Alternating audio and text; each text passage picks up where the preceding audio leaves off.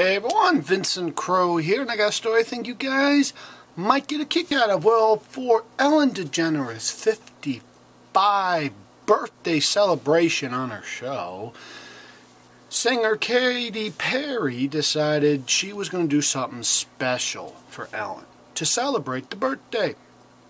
What did she do? She decided to go dress in drag. Yeah. Which, you can hit the link down below. Go check out the photo of Katy Perry done up as a man.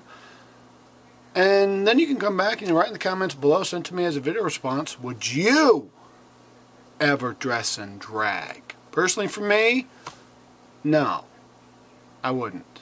Because I'm pretty sure I don't make a very good looking woman. Even though I do have long hair. But you gotta remember, people, Jesus Christ had long hair. So, what does that say? Maybe I'm just holy. But, until next time, I'm Vincent Crow, and that's the news here on ElCrowNews.